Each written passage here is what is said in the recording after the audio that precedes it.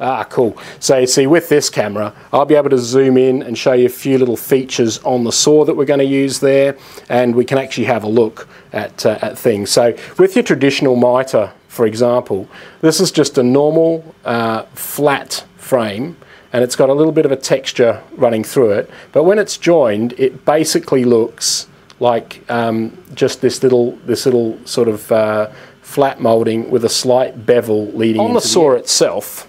Normally when you're going to put a piece of wood into this saw to cut, you're going to stick the timber in and it's going to be flat, and you would set this saw up out of the way first of all, and you'd lock it in here on your 45-degree angle. So we're still using the 45 setting today. We're not, the compound mitering, we are not doing multi-angles, which this saw has presets for multi-angles, but we're actually using the 45-degree setting, and we've got a lot of light glare coming off the spotlights in here that we've got lighting up the scene.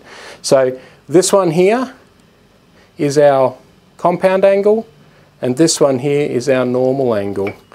And yeah, you can see there on the back. So basically, if I put them back to back, normally you'd expect the two pieces to sit together. So this sort of is cut on a chamfer down this way, and this one's just cut on the 90 degrees.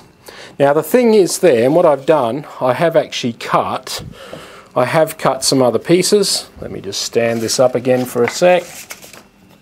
I have actually cut that join to get it looking really good. So it's a little bit like having a flexible fence on your V-nailing machine, except what we've done is we've got the flexible fence just made out of a piece of timber.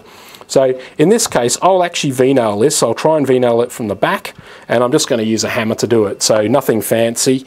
You could drive it in with some of the V-nail tools that are out there. That'll be right. Get a little bit of glue out of our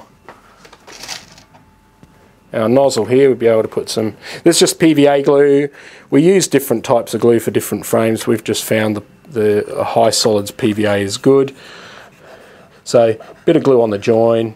Again, you could apply glue to all surfaces. I'm just going to glue up the two ends of the shorts in this case.